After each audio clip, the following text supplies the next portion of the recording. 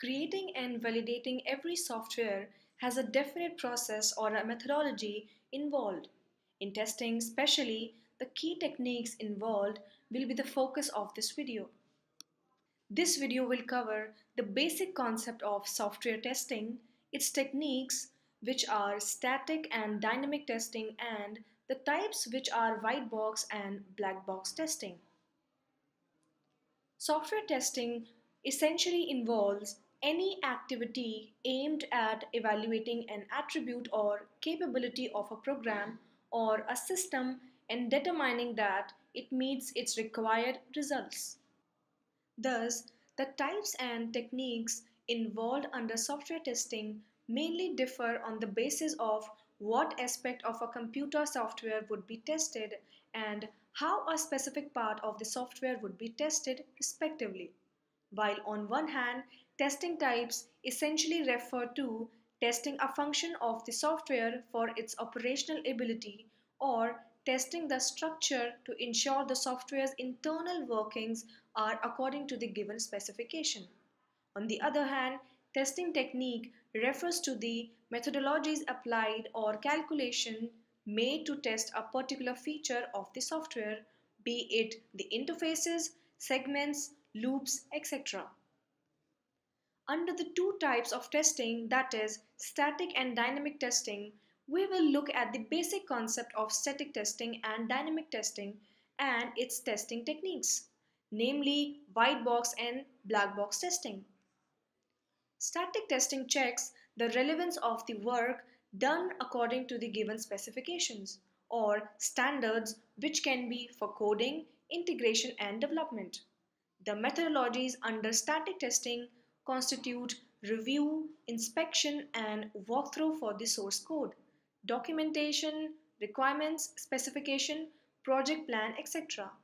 It involves elimination of defects as early as possible in the SDLC by not executing the code of the software, rather checking and reviewing that code as per the requirements. The second type, dynamic testing, essentially involves interaction with the software in giving inputs and checking whether the output is as expected or not. This technique is basically a validation activity which constitutes two methodologies, namely white box and black box testing. Under dynamic testing, the methodology of white box testing refers to the testing technique under which the internal working of an application is tested. By using specific knowledge of the programming code to examine outputs, it becomes useful only when the tester knows what the program is supposed to do. Generally, done at the unit level, this technique can also be applied at the integration and system levels of the testing process. Then comes black box testing, which uses external descriptions of the software, including specifications, requirements, and designs to derive the test cases. In this case, since the test cases are concerned with what the application is supposed to do, the tester never examines the programming code, nor does he/she needs any extra knowledge of the program other than its specification. The techniques under black box testing constitute boundary value analysis, which checks for errors at the input domain boundaries rather than at its center. Linked to this is equivalence partitioning, which divides the test input data into a number of values to check the efficiency of the test cases.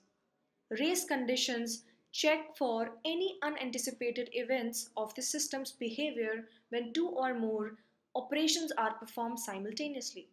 Error guessing checks for bugs based on prior testing experience.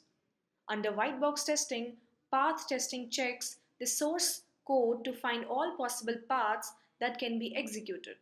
Under this line coverage, branch coverage and condition coverage help in determining how and what coherent path needs to be taken. Cyclomatic complexity is the software metric used as a measurement of the program's complexity with the help of the source code. Control structure testing constitutes a group of white box testing methodologies that incorporates loop testing too, which checks for various loop constructs, be it simple, unstructured, nested, etc. Therefore, with a comprehensive look at the various software testing techniques, we hope that you learned a little something from this video. To keep on exploring, log on to our site www.qainfotech.com. Thank you.